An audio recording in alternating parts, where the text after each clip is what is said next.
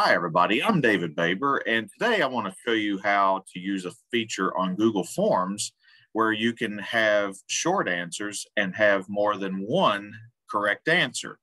Because in most cases with Google Forms, when you have a short answer, it may be just one particular answer that's accepted. Well, what if you want there to be a question where there's maybe two or three or more possible correct answers, and you want the students to be able to type any of those answers and for it to be accepted? Well, here's how you do it. Now, I'm going to go into this form that I've created, and one of the questions is, which U.S. president died on July 4th? Well, there are three possible answers to this question, so I want to fix it so that any of those three will be accepted by the students on the form. So first off, I'm going to go into my answer key right here, and I'm going to type in all of the answers that are acceptable. And like I said, there are three of them here. So we're going to say Thomas Jefferson, John Adams, and James Monroe. Those are the three presidents who all died on July 4th. And we're going to fix it so that mark all other answers incorrect. So any other answer besides any of these three will not be accepted. And I'll make the question worth 10 points. So I'm going to click done. Now, here's the part where it's very important. You're going to go over here where the three dots are in the far right corner. Click that and click response validation. All right. Now, over here, of course, it shows our correct answers: John Adams, Thomas Jefferson, and James Monroe. Now, on our first slot right here, this is where we're going to change it from number to regular expression. Okay. So you'll say regular expression, and then it will contain. So it contains. Now, here's the part where you have to have everything just so. Pay close attention.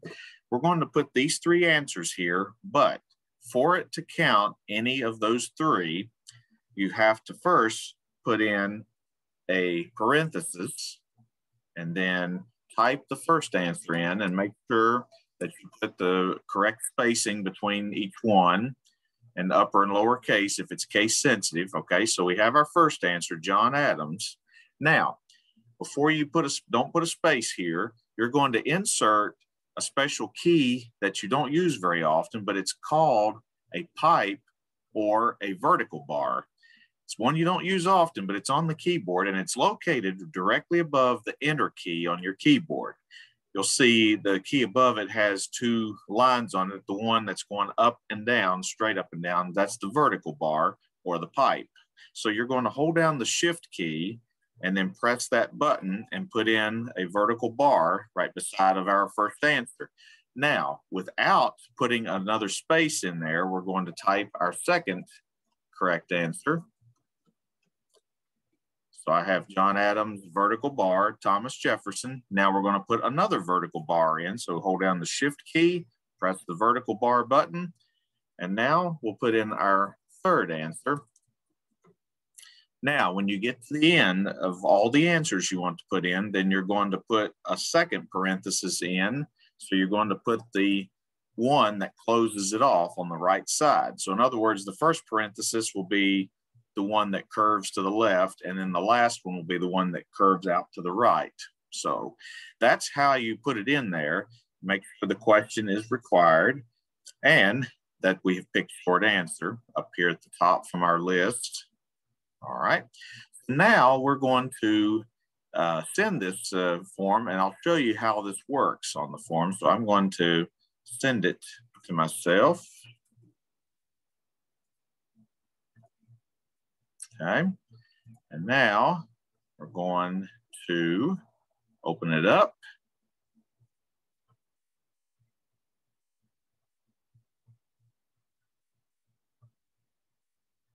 Sometimes it takes a moment to load. All right. So here's the first question on the test, and it was a single answer. Who was the 14th president? So I will type in the correct answer. Now, here's the question where there's three possible answers. Which U.S. president died on July 4th?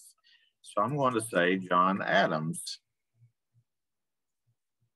And it Now I'm going to go back and show you that you can also put in Thomas Jefferson.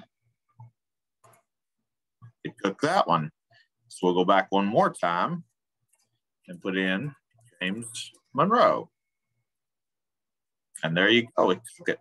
So, and just to show you, if I go and put any other answer in, say for instance, I put in James Madison, didn't take it, didn't match.